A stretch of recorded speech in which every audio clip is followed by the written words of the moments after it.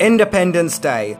Ultimate 1990s action-packed alien invasion movie, full of all its cheesy but lovable 90s isms, where the world gets invaded by terrifying and technologically advanced aliens who are here for our ultimate destruction. Yep, long before Will Smith was punching Chris Rock, he was punching aliens, where he fights for our freedoms to defeat this terrifying threat, and he's doing it for his family and for President Bill Pullman. Released in 1996, I remember when Independence Day came out. Yes, I'm that old. And it was huge. There was so much anticipation and hype for this movie.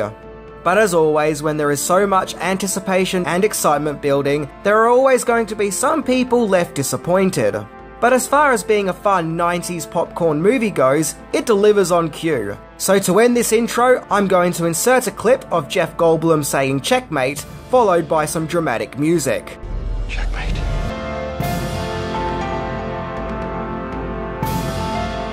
So to commemorate the insanity that was the 2022 Oscars, we're going back to one of Will Smith's earliest defying film roles by looking into 10 things that you didn't know about Independence Day. So let's get ready to cover our faces to avoid getting a Will Smith slapping as we check it out.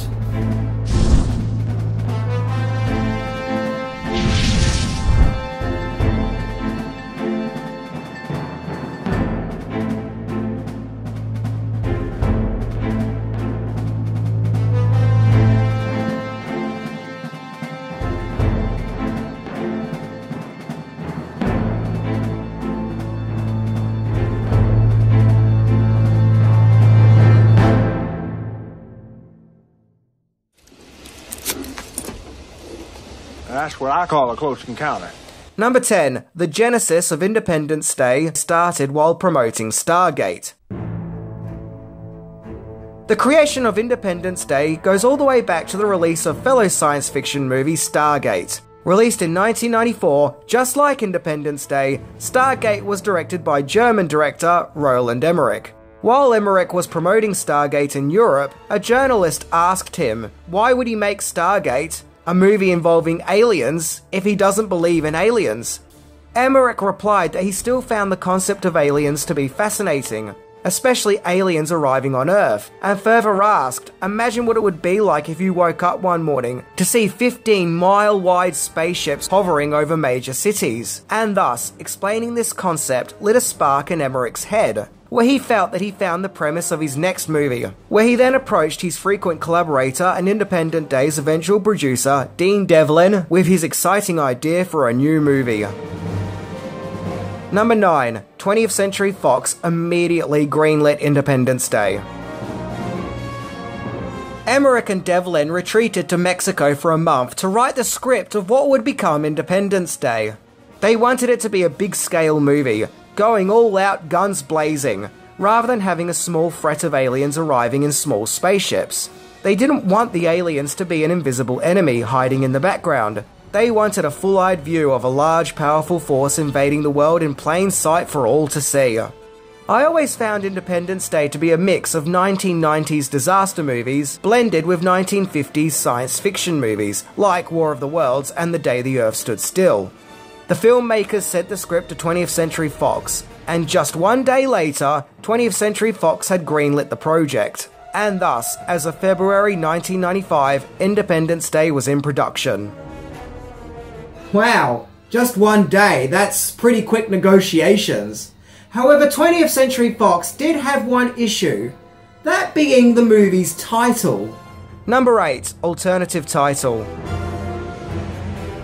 20th Century Fox had reservations over calling the movie Independence Day, as it didn't have anything to do with the real-life Independence Day, aka the day of America's Declaration of Independence, which took place on July 4th, 1776. So the alternative title of Doomsday was suggested, which to be honest sounds really generic and doesn't really have the glory of Independence Day. So in order to convince the studio, and for the movie to have ties to Independence Day, the speech was written into the script, where Bill Pullman's president declares that today we celebrate our Independence Day. We're fighting for our right to live. Today, we celebrate our Independence Day. Which gave the movie more of a connection to the actual day. and thus Independence Day was chosen as the title. Now, I actually can understand 20th Century Fox's hesitation. After all, with a title like Independence Day, some people may have thought that it was a period piece drama about the actual Declaration of Independence. But thankfully, that didn't happen. But yeah, Independence Day could have been called Doomsday. The difference is, one of these titles is very positive and optimistic, the other one is all doom and gloom. During the movie's production, the movie went under the title of ID4. In fact, that was even used as a subtitle on the movie's posters and marketing, with the movie seemingly called Independence Day ID4. This is because Warner Brothers owned the rights to the title Independence Day, thanks to a movie they distributed in 1983, also called Independence Day, which was more of a serious drama, so no aliens to be seen there. Number 7. Original choice to play the lead.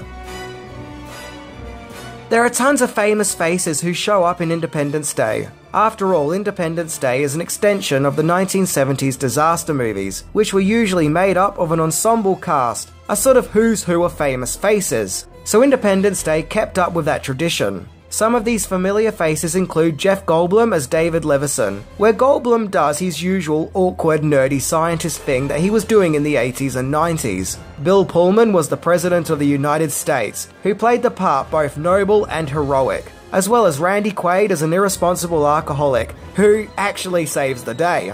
Yeah, look, just imagine Cousin Eddie fighting aliens. However, the true standout performance was Will Smith as the heroic Captain Steve Hiller, who thanks to his on-screen likability, charisma, and comedic timing, really did kind of steal the show. And although Independence Day wasn't his first big breakout movie, it was clear while watching it that he was a big Hollywood star in the making.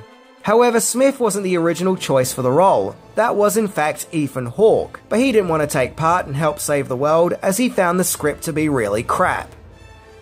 Devlin and Emmerich ended up casting Will Smith, because they loved his performance in 6 Degrees of Separation, and so Smith was cast. Number 6. The US military backed out.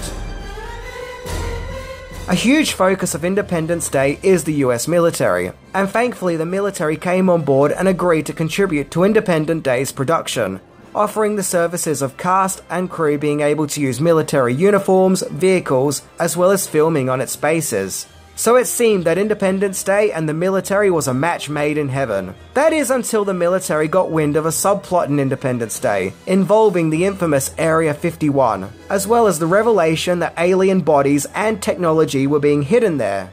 This is according to some online articles, of course.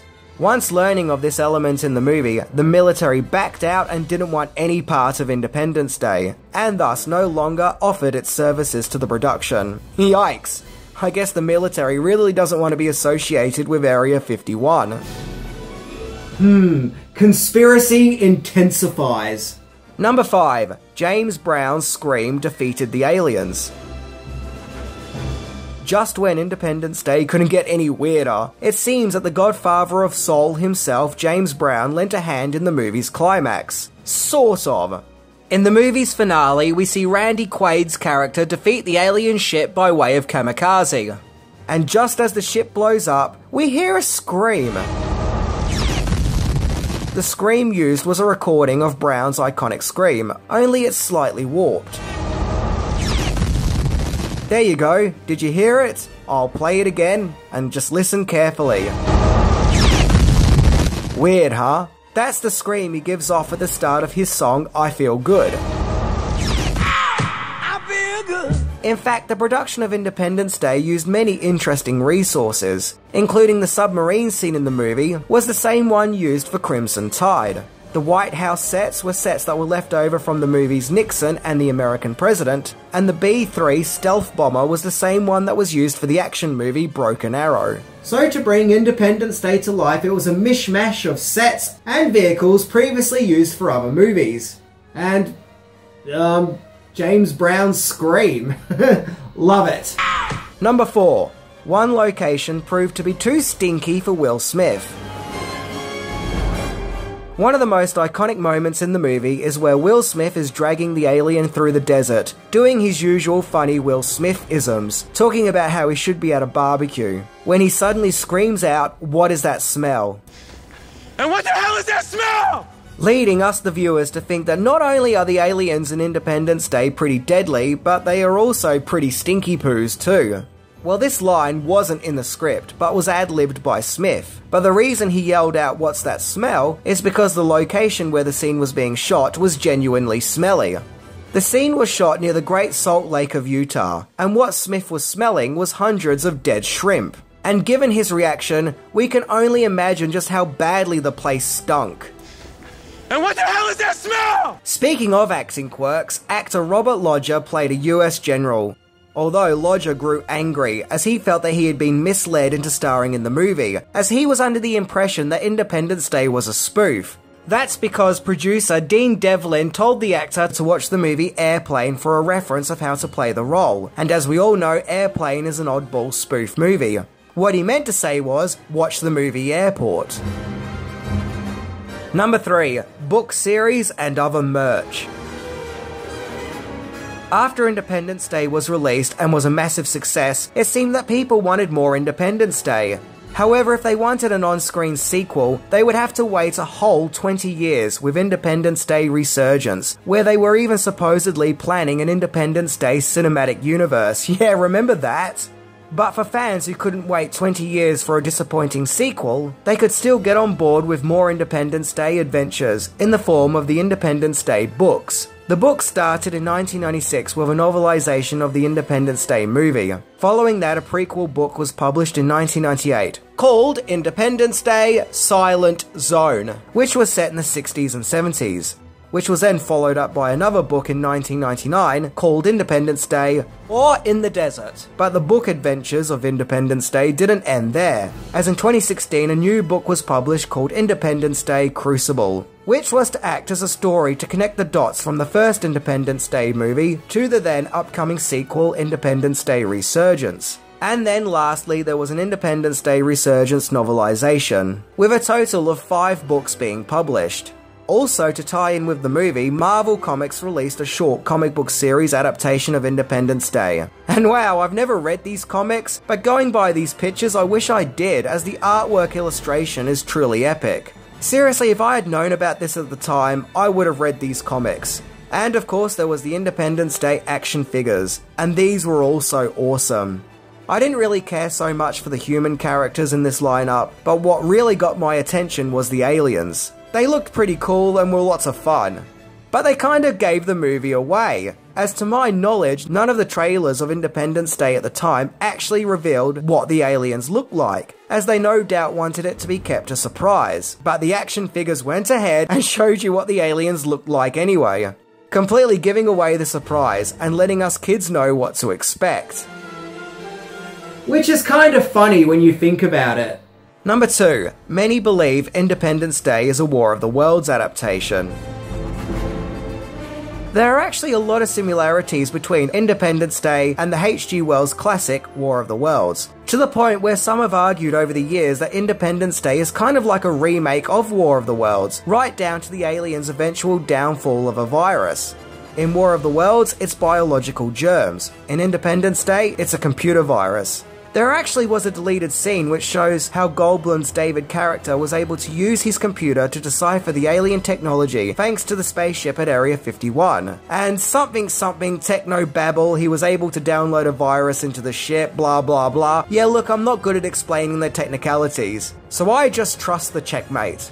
But that aside, this begs to ask the question, is Independence Day really just a 1990s War of the Worlds? After all, both stories are about a full-scale alien invasion of Earth, with a group of human heroes having to band together to defeat the threat.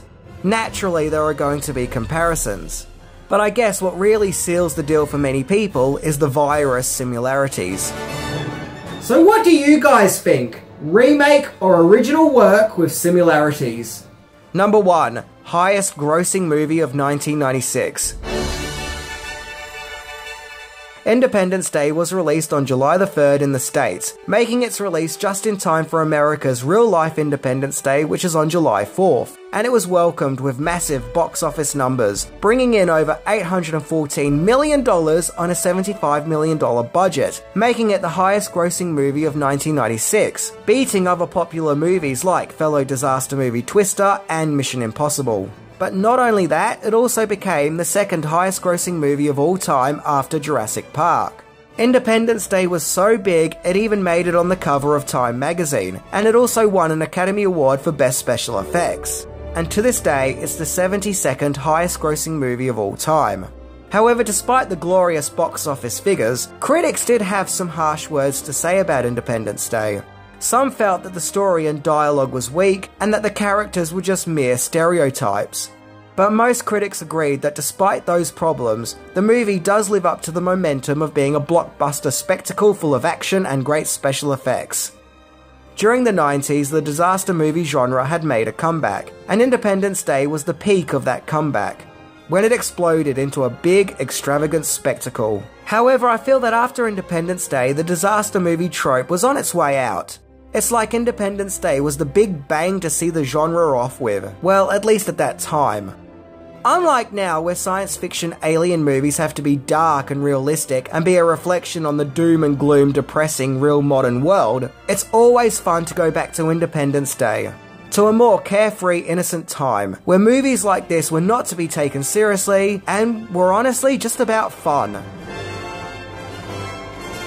I think in a post 9/11 world, a film like the original Independence Day couldn't be made. So Independence Day is the product of a bygone era. But damn if you don't get caught up in the cheesiness of this movie. It's fun to go back and explore Independence Day for a trip down memory lane, to see what blockbuster movies in the 90s were like. They were fun, carefree popcorn movies. So if you watch Independence Day, just don't expect a masterpiece, but just a fun, thrill ride of the time that it was made in. Anyway, I'm Minty, And checkmate! see ya!